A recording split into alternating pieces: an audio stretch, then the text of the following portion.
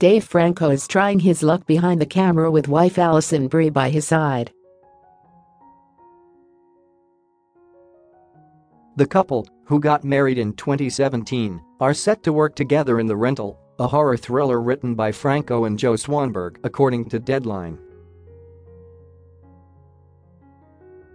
The movie follows two couples, Brie and Dan Stevens alongside Sheila Vand and Jeremy Allen White, as they go on a celebratory weekend trip to a secluded cabin. Get push notifications with news, features and more. Following you'll get the latest updates on this topic in your browser notifications. Franco told Deadline he couldn't be more excited to be working with such an amazing group of actors for my directorial debut.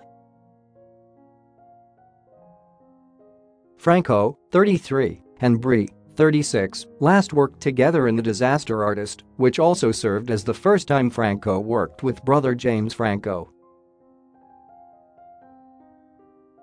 The move is similar to John Krasinski and Emily Blunt, who starred together for the first time in last year's A Quiet Place, while Krasinski made his debut behind the camera.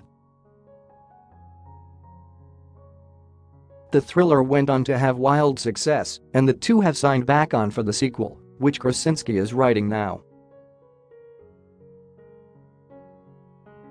Brie recently opened up about her marriage to Franco in an interview with the Sunday Times, where she described their partnership as super mellow. "We spend time together at night. We just like to hang out," she said. "Having a really supportive partner in my life and knowing that he loves me no matter what. I found my person."